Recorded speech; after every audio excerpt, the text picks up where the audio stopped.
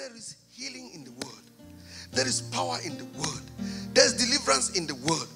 Brethren, can I submit to you humbly? Humbly. It is good to wax eloquent, to speak. And so that people say, oh, he's a good speaker. Those things mean nothing to God. What counts is this word preached in the power of the Holy Spirit. That's all counts. We have so many thousands of people going to churches like we are here today, listening to messages, and they go and come, and they go and come, and they go and come. What is wrong with us? There is something we are not doing. May I submit to you this day that we need to take our responsibility. Parents are given the awesome responsibility to instill into their children spirituality and morality. Two things, not more. I can break that down in any category. Spirituality and morality. Why? Because our society, especially America, is so deficient. It is so bankrupt that doctors have decided that when a man, a boy is born, a boy with boy parts from top to bottom, and the boy says, I feel I'm a woman. They go below their groins and change everything. When a young girl says that I feel I'm a boy, they do damage in the breast and below. These things are happening in this culture. These things are happening in this culture. And Christians say, well, it's okay. Let them do what they want to do. Brethren, the Bible says we are the salt of the earth, and we are the light of the. We cannot take it. We cannot stand it. I have challenging news for us. Children are not the responsibility of the church. Did you hear that? Yes. They are not the responsibility of schools. They are not the responsibility of any governmental institution. No, no, no, no, no. Children are the responsibility of parents in Jesus' name. We will show you from the Bible today how God breaks these three people working together. The father, the mother, and the children. Right from the Bible. So, contrary to what society teaches, contrary to what our culture teaches, we are going to be determined to raise champions for Christ. As a parent, I want to raise champions for Christ in a perverse, spiritually and morally bankrupt culture. That is your calling as parents. Not only here, but all over the world. If you believe in Christ and you say you're a follower of Christ, you have no choice. It's a responsibility God has given you. Will you say amen? Amen. And the first responsibility is one's faith. We need to instill in our children the solid foundation of their faith in the Lord Jesus Christ. Nothing else. That is the key. That is my responsibility as a parent. That's your responsibility as a parent. Because our culture is morally bankrupt, we need a solid faith foundation. The Bible says, we've each been given a measure of faith. It's in the Bible. Romans 12:3. Each person. You cannot believe without faith. Faith is the core ingredient that we can say we believe. If you talk to people out there who say, oh, my faith is in my denomination. My faith is in my... No, no, no. Your belief system is your faith. What you believe determines where you are going to. And so when we have that core foundation, it will be wonderful. In fact, I'm going to ask the resident pastor for Wednesday to draw a plant. And in that plant, you will have as the root called faith. Because our faith is anchored in the love of God. Our faith is anchored in God. We put our trust in God. And then you have the stem, which is the Holy Spirit. You have the branches, that is us. And then you have the fruit. So we're going to talk about 10 moral qualities that God has asked us to place in children. There may be more, but we'll deal with 10. Today we'll deal with 4. Next time we'll deal with 3. And we'll deal with the last 3. So those of you who are out of town, you have to stay. Hallelujah. Amen. Faith comes by and hearing cha-cha-cha. Hearing Malay Marengi. Hearing the French language. The word of God. I have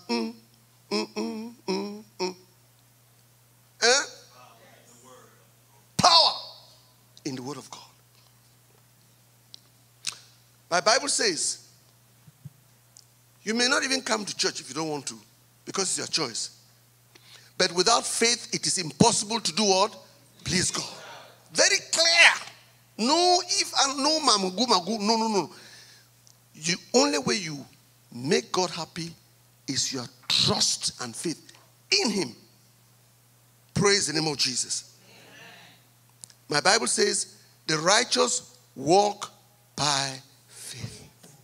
So where do you start? From beginning, you are given faith and you walk by faith. There's nothing. That's all you've been given. That's all you have. And that's all we can dwell on. You see, if somebody could go to school and get faith, it'd be one thing. If you could buy faith with money, it's another thing. But you and I cannot. It's a gift from God. Amen. Will you say amen with me? Amen. So let's read what the Bible says. I chose 2 verses because in this assembly, we have decided that we don't base our theology on one verse. Will you say amen with me? Amen. And so I encourage you to help me read. Can everybody read here? Oh, yes. Hebrews 10, 38 to 39. Let's read it lovingly and sweetly. Lovingly and sweetly. Go. And a righteous person will live by faith. But I will have no pleasure in anyone who turns away. But we are not like those who turn their backs on God and seal their faith. Remember we sang here this morning? Ruth led us. I've made my mind up. When you become a Christian, the first thing you do is you say, I've made my mind. No matter what happens, no matter what comes my way, I will stay focused on the one whom I want to see. That's right. That's right. When we go to school, want to get degrees or get some training, you want to get to the end of the course, right? You cannot go and live halfway. No. And the beauty is that God does not want to leave you walk that life alone. He is there to support you. That's why I gave you the name, my helper. My helper. My helper. There is nothing that makes me come into your presence. My helper. I'm going to make a statement later on. I can even make it now. Brethren, I want you to imagine this. If I asked you to take your hand and sweep and mop this whole room, what would you think about me? You are crazy. Take my hand and mop, wipe. What? That's crazy. Totally crazy. Right? You may not say it not to insult me, but in your heart, they say, oh, that's a crazy old man. You know, he's getting senile. So can you ask me to do that? Now, let me make this statement. No one can live the Christian life without the Holy Spirit. It is impossible. If we ever think that we can do things without the Holy Spirit, the Bible is very clear. Even prayers, it says you don't know how to pray. You don't know what to pray. You don't know how to pray, even what to pray. Listen, brethren, let's stop fighting ourselves. Let's stop struggling and sweating about the Christian life. The Christian life is total, absolute dependence on the Holy Spirit. Nothing more, nothing less. From prayers to everything you do. So, we've just read that God will not take pleasure for those who turn their backs. Amen? Can we continue with but? Go. But we are not like those who turn their backs on God and leave their faith. What are we? We have faith that assures our salvation. Brethren, you cannot say you are saved without having the assurance of that faith. What is faith? Faith is saying, I trust. Can people let you down? Have people let you down? Yes. You can't give them their total trust. Please, I'm sorry. The only person you can trust completely and absolutely is your God. Praise the name of Jesus. Let us buttress with the second verse from 2 Peter 1:5-8, which talks about building.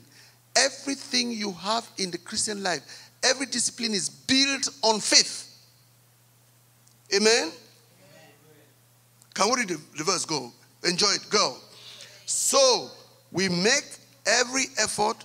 2 Peter 1:5-8. Is it there? Boy, what? Okay, let me read for us. Amen? That's okay. That's okay. Can you listen then? Yes. 2 Peter 1:5-8. Now, I want you to count for me in your heart what is added to faith. Amen? Maybe Pastor could get the translation where it says add, because I have a different version here. And get a mic, please.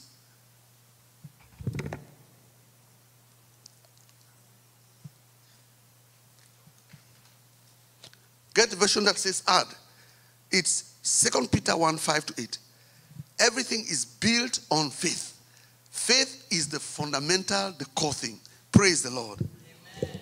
So let me read NLT version. But I want him or somebody else to help me. We are family here, amen. Feel free. Hallelujah. Relax. Relax, Max. Praise the Lord. Because faith is fundamental to everything in Christianity. Everything, my beloved. You will see it now. 2 Peter chapter 1, verse 5-8. NLT. Can I enjoy it? Yeah. Go. So we make every effort. You see, faith demands my helping, attaching, yielding, supporting God's word. You have to have an action. Remember Moses, right? When he was about to cross the Red Sea. He was talking about God. Look at the water. We are in and between. Look at something. We cannot make it. God said what? Who remembers? What is that? What is that? Moses, you have to take part in this miracle. See, miracles come because we do our part. God has already done his. Moses have already provided with the rod. What are you crying to me for? Stop crying like a small baby. Hallelujah. And when he took that rod, what did he do? Struck. What happened? Oh, Moses started jumping. The sea has parted. Praise the Lord. Amen. And the children of Israel just came right through. Right? And God made it such a way that the Pharaohic army came with everything. And God allowed them to also get right way. But the trick, if you read the Bible carefully, God put a blockade between the Egyptian soldiers and the Israelites. They crossed over. And God allowed all the army of Pharaoh to get right into the sea. And he told Moses, do one more thing. Do what again? What's the one thing? Strike. And what happened? You see, God works in collaboration with us. If Moses had not done it, what would have happened? No, they would have killed his people and him. I remember a story again in the Bible where the prophet told the king to strike how many times? Many times, my brother. Thank you, many times. But he stopped God by cutting 3 times. I said, if you had done it many times, would have seen great results. How many times do we hinder God's blessing because we don't cooperate? So, let's read the verse. Amen? So, we make every effort to apply the benefits of these promises to your life. Also my life. Then your faith, then your what? No, your prayers. No, your evangelism. No, your prayers. Okay, I'm sorry. Then your faith will produce a life of moral excellence. Oh my God. What do you want to promote in your children? Moral excellence. Look at your children. Look at where they are. Even if they're not here, they're in colleges. Just imagine them. and prophesy moral excellence. Prophesy moral excellence. Prophesy moral excellence. Moral excellence. Moral excellence. Hallelujah. Yes. That's what God has said you should do. And he will perform the thing. Amen. And a life of moral excellence leads to what? Knowing God better. And knowing God leads to self-control. Self-control leads to patient endurance. And patient endurance leads to godliness. Who wants their children to be godly here? In a perverse and rotten generation. Godliness leads to love. The key thing, love. God is love for other Christians. And finally, you will grow to have love for, hey, when I have faith, I'll grow to have love for who? For everyone. The more you grow like this, the more you become productive and useful in your knowledge of the Lord Jesus Christ. Amen. Pastor, help us. Here we go in the NIV version. Yes. It is written. Amen. It says, for this very reason. For this what? Very reason. For this what? Very reason. Thank you. I like when you talk like that. Make every effort to add. Yeah. All Do right. what? To add. No, you don't see where it's subtract. No, you add it. All right. Sorry. You add to your faith. Add to what? Your faith. So what is the base? The faith. Faith. Add to your faith goodness. And to goodness, knowledge. And to knowledge, self-control. And to self-control, perseverance. And to perseverance, godliness. And to godliness, mutual affection. Yeah. And to mutual affection, love. For if you possess these qualities in increasing measure, they will keep you from being ineffective and unproductive in your knowledge of our Lord Jesus Christ. Amen. Thank you, to sum up, faith in God, not in a denomination, not in a human being. Faith in God produces moral excellence. Can you raise up your right hand? For those of you who are parents, command moral excellence in your children right now. Let's do it right now. Father, we command moral excellence in our grown children. Moral excellence. Hallelujah. In Jesus' name. And this moral excellence will lead to know God better. Have self-control, patient endurance, godliness and love for Christians, and everyone will become productive members of our society. Amen. Oh, for God, where can people not see this? Give us a revelation of the foundation of our belief. In Jesus' name. And now let us see how God distributes in Proverbs 6:20 and 23.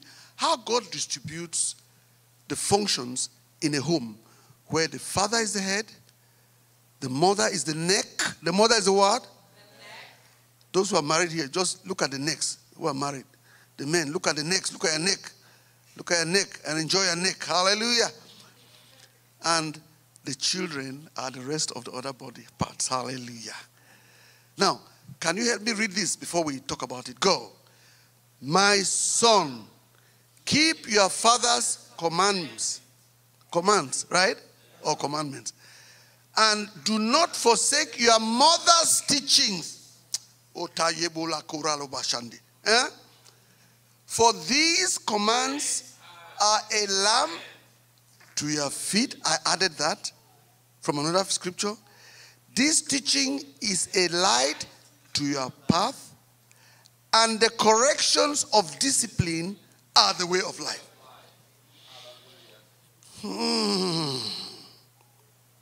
How is God's word so sweet? Let's say, why do you make God's word so sweet like this? Hallelujah. Fathers have the responsibility, listen to this, to tell and instruct their children, tell and instruct them about the two most important commands. Love the Lord your God with all your heart, your soul, your mind, and your might of strength.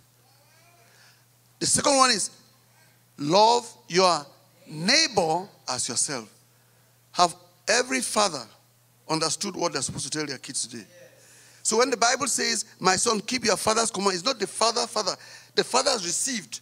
The father was made head of that home. He has received from the Lord. He passed that on to the children. Now, because in those days, when the Bible was written, I want us to look at the Bible in its context. Women were usually at home while the men went out to. And so if you have a young man who comes to you to marry you, if he has no plan, no agenda, no vision, don't marry. Correct. Don't marry. They must give you a clear vision of life, because you are there as the neck. The neck cannot go over the head. The head has to tell the neck. Will you say amen with me? So because the home in which the Bible passage was written, the women stayed at home, they were now supposed to teach the children. On Wednesdays, I would like mothers to come here. On Wednesday, so no going out of town. Hallelujah. They will come here and tell us how they teach their children at home. Amen. So if the children eat like this, is it the father's fault? No. It's the mother's fault. When you are eating food, fufu, cut the fufu like this, right? And swallow it like this. Don't swallow it like this. No. Swallow it like this. If you are drinking water, you don't drink gong, gong, gong. No. You take the mother's duty. Now, please, let no one be condemned. If we learn things new, then we start practicing them. Will you say amen? If we didn't know these things, please don't condemn yourself. The Bible is not a book to condemn. The Bible is a book to encourage us. If we're not doing the right thing, let's start doing the right thing. Amen. Hallelujah. Amen. And the father will keep repeating the command of the Lord that he has given his children. And I like the last part.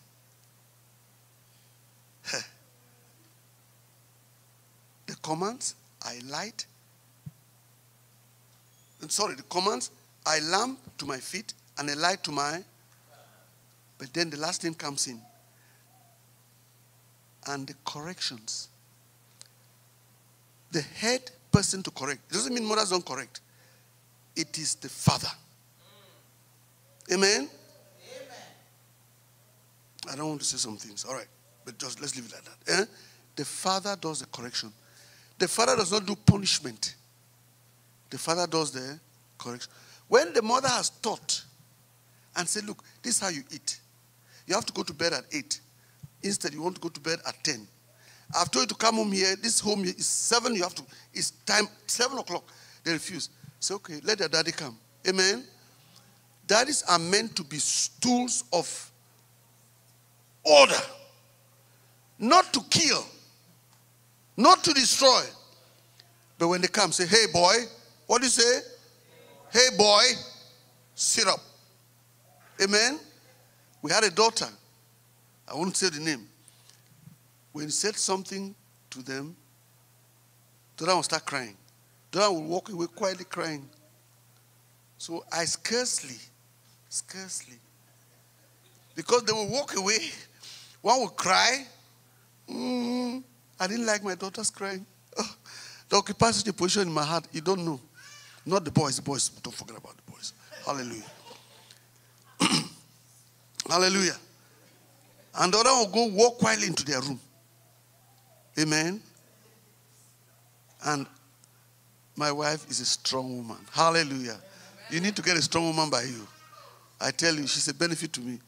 Because sometimes I'm lobby. Hallelujah. And then she'll come. Margaret Thatcher. Don't let her hear this. Hallelujah. Praise the Lord. So, the man is responsible for discipline. But please, teach them. Don't be harsh to them. Because you don't want to alienate your children. There are many parents, boys, who have been raised up and they and their fathers don't get along. Amen? Don't get along.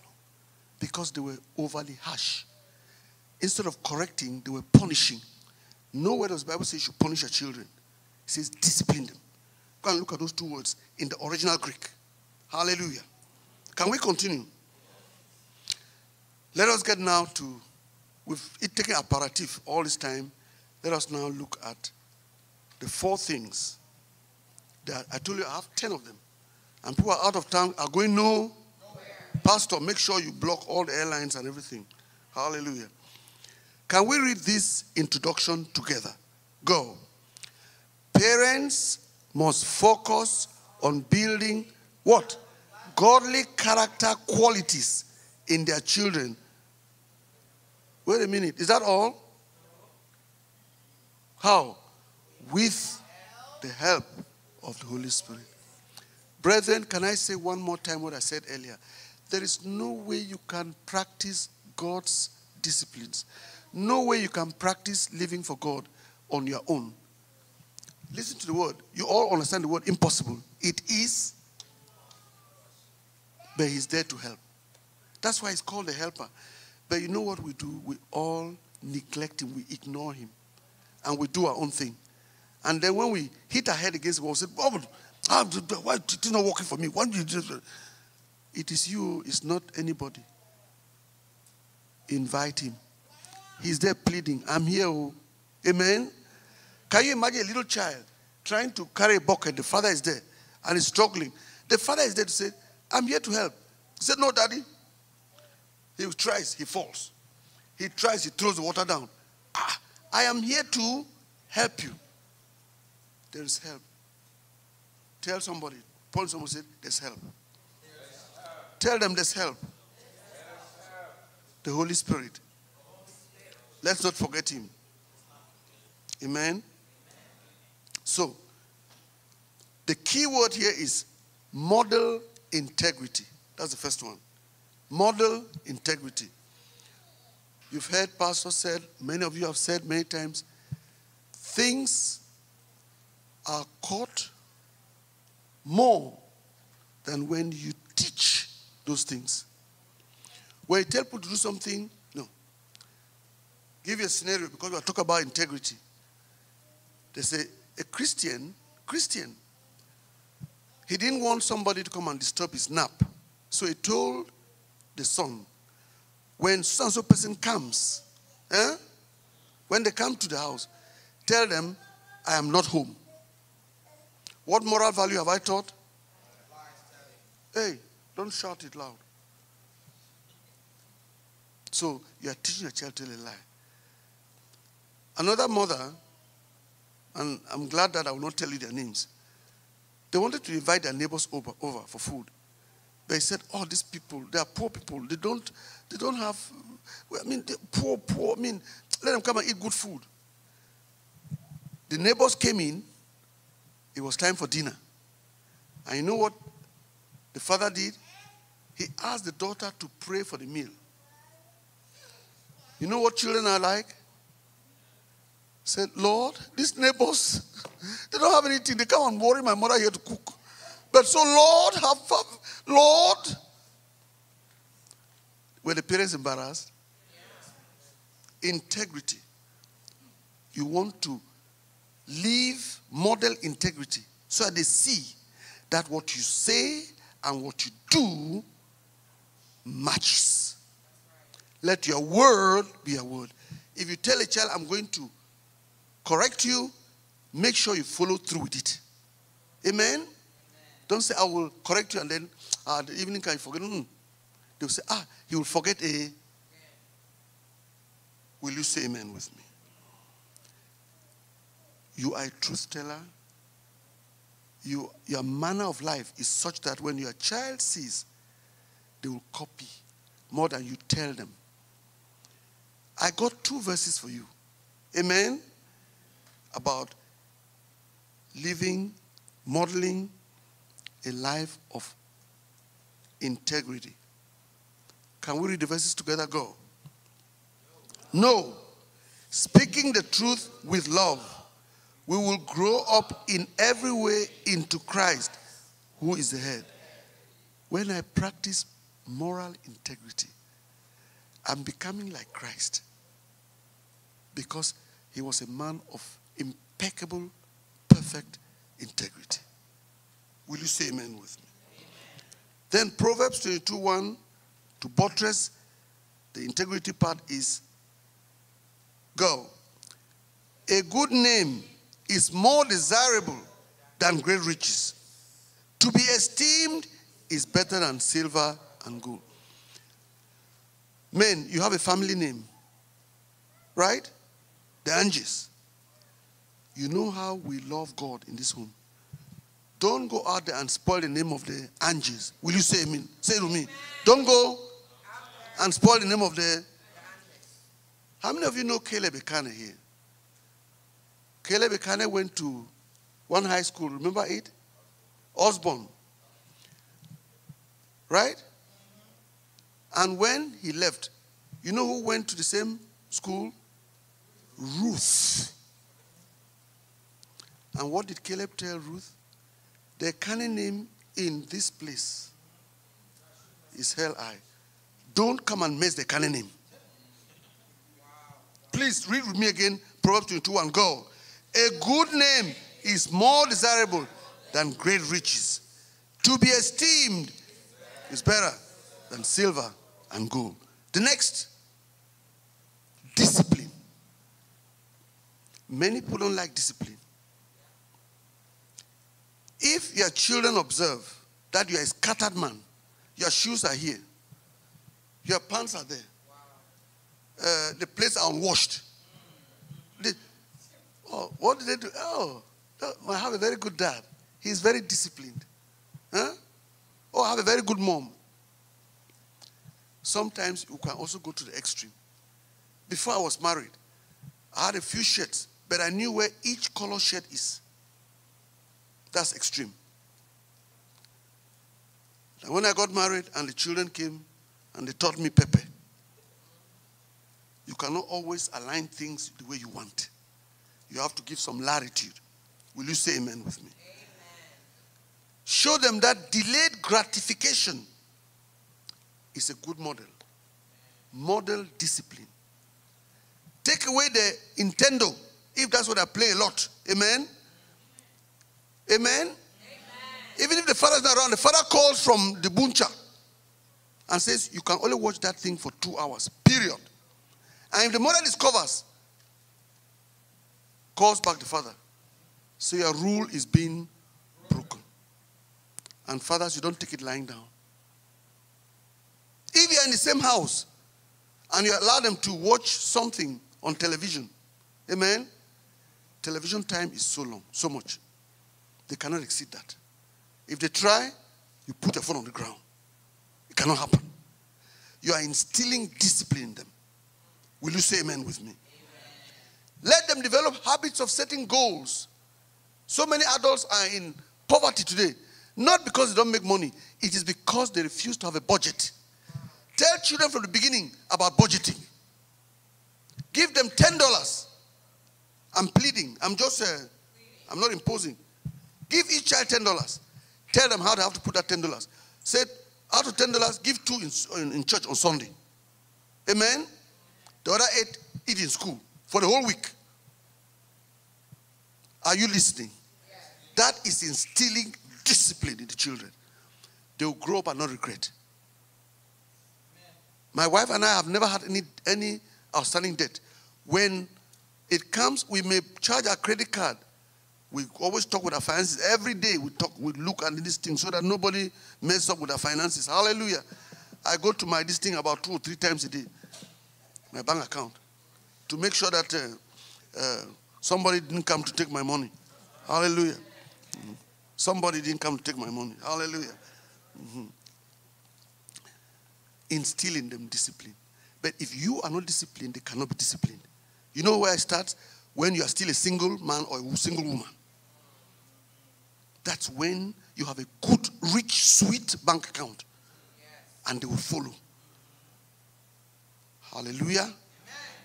I think somebody will pay for this sermon. His name is over there. Hallelujah. Amen. All right.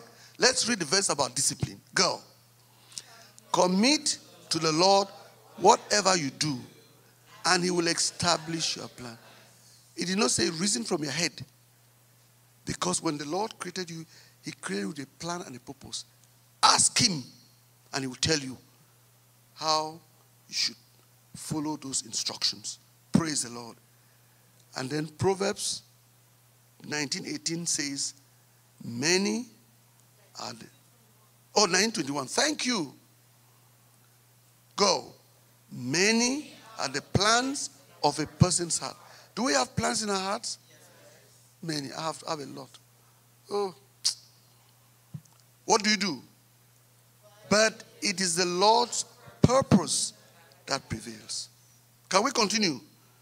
We've talked about integrity. We've talked about discipline. Next one, quickly. Endurance. Oh my God. Repeat after me. Quitters are always losers.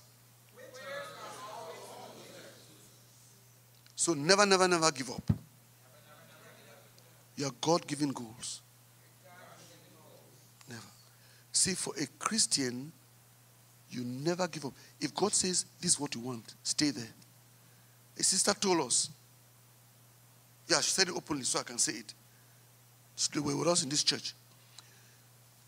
When you go to university, you take 4 years. She went to a French system of the university in our country. She said, gave testimony. Sister Naomi. And because it was so difficult, she was studying the subject in a foreign language. She wanted to have a degree. Who can guess how many years she took? Yes. 5. You're a sweet girl. She took 8 years to get a degree. How many years? 8. Because she knew that God wanted her to get a degree. So it didn't matter how long it took. She persevered. Hallelujah. There's a famous American experience said, hang in there when it gets tough. Say it again. No, but look at somebody and tell them, hang in there when it gets tough. Yes. Never, never, never give up. It should not be a vocabulary. A Christian should have never, doesn't exist. Take it away. Will you say amen with me? Amen. Don't say, I depend on this, I feel, then I quit. No, don't tell about feelings. Right. Can we do the 2 sentences, the 2 verses together? Romans 5:4, go. And endurance develops strength of what? Strength of what? Strength of what? And what? And character strengthens our confident hope of salvation. Hebrews 12:1 says, let us do what? Run with endurance the race God has set before us. Brethren, can I submit and suggest something to you guys? I like when people take notes. But can I make it simple for you? You have cell phones. You can be taking pictures. Thank you for doing it. Because look, I told people, I think it was on a Wednesday or so, the Air Force Academy did a study about retention. They said you forget 98% of the things you are told after 72 hours. He remembers. For those of you who didn't hear this, you are now hearing the whole world. The Air Force Academy in America, one of the finest institutions, because pilots have to be very precise. They said when you hear things, you can keep them for 72 hours. But after that, you only retain what? 2%. So it is good to take notes. And if you are lazy to take notes, check. Check. Hallelujah. All say check. All right. Let us run with endurance. We get to the final one. Hallelujah. Aren't you happy the service over? 4. Come next week, 3.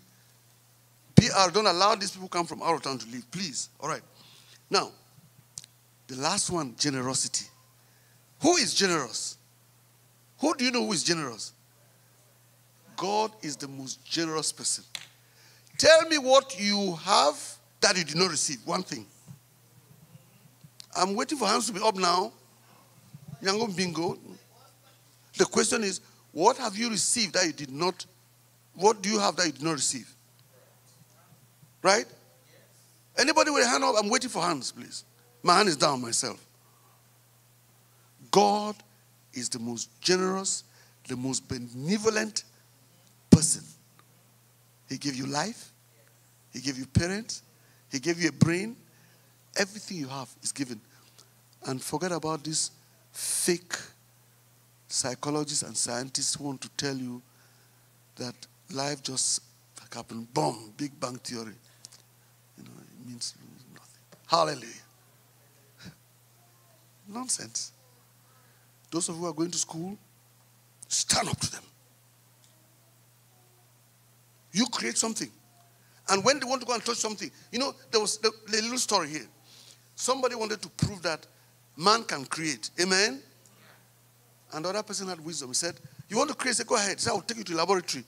He went to the lab and took oxygen. The guy said, stop, stop, stop. Did you create oxygen? He said, stop. He said, okay, I want to make this. You see how foolish these people are. Mankind with foolishness. I can create. Create what? They say, let me take this soil. Hey, did you create that soil?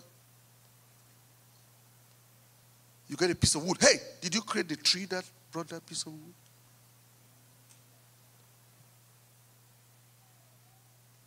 God is the most generous, the most benevolent person, you know. And he loves you so much that he didn't only make you into his image, he brought you into his family. Amen. That needs a shout. Hallelujah. So, let me give you briefly, and on Wednesday I'll go into this. Many people they have a wrong mindset, thinking that when you're generous, you're only generous with money. It's only one aspect of your generosity. Just one. Even in that aspect, again, many people are not, but that's okay. Some people are. Amen? Amen. We balance it up. Some, but we leave it at that. Hallelujah. Amen. Let me tell you a few ways, and on Wednesday we'll delve into this. We'll really enjoy how you can be generous to imitate your Heavenly Father. How do you value people? How do you add value to people's lives? You add value to people's lives when you compliment them when they do something. Amen? Amen. Oh, I like my sweet daughter's hair. Hallelujah. Amen. Oh, she looks like gold. Hallelujah. Amen. Gold, pure gold. And don't be jealous. Hallelujah. Pure gold. Praise the name of Jesus. You are adding value. You see what we are? Because of our human sinful nature, we do more of saying things that discourage people, things that put people down, instead of adding value to their lives. Can we start complimenting people? Please, this is practical. If we all left here and said, today I'm going to compliment somebody, right? You know how many people will be happy with us? You know what I do? Pastor, do I have time to continue? Oh, thank you. Okay. When I go to the park and I see a young man, black young man, with a young kid, and they go together, you know what I do? I stop running, I go towards them. I said, sir, they say, yes. I said, I want to compliment you. Because not many parents have a playtime with their kid. You know what happens? He smiles hard. Ear to ear. He's been complimented. He feels good. I say, keep up the good job, and I keep jogging. If we made a promise to ourselves that this sermon will affect us by complimenting people, by affirming people, my God, will change the world. Do we want to do that? Yes. Beginning from Remy. Hallelujah. Let's start. So, when we compliment people, when we have our time, our treasure, our talents, and we don't give people the leftovers, we give them what really hurts us. Give your prime time, your best of time to people. Give your best of talent to people. When pastor, for instance, does this my son Francis does them, pastor now modifies them. You see how presentable they are? He sometimes adds pictures. Have you seen that? I just write rough things. He fixes it and he polishes it. And when I look, I say, oh, I wish I had this. That's why my notes are not the same like the ones on top there. Please do something. Amen? Before we read the verses, I have 4 little stories to tell you. 4. I will not call the names. I know a lady during this Thanksgiving season. You know what the lady did? The lady went and bought, don't call the name now, went and bought fish and bought plantains and brought the son with her and went and was distributing. That lady is in a church somewhere. Hallelujah. It's in a church where? Somewhere. Not somewhere. Somewhere. What was she teaching the son? Let's not make Bible difficult. I know a young man somewhere who is also a man of God. Hallelujah. He said, beginning this December, all the things that would have been bought for the kid will be bought for other kids. What is he instilling in the children? It is more blessed. Please, let's not make this gospel complicated. Amen? 2 last stories. How many of you know of Spelman College? Spelman, here. A commencement speaker whose name I will not call. During the commencement ceremony of a graduating class, he told them, the first thing was said was, I brought good news for you. You know what he said? All of your debt is paid. He said, as you stand in these grounds, you're going back home. No debt. Can you instill in your children that one of them will do that? Yes. I know a young man somewhere wants to go to a country where his parents come from, and he wants to do great things. Generosity. There is another school, the last story, before we read the notes. Nodesha, which is in Kansas City. A couple decided to do something. A what? They went to a high school graduating class.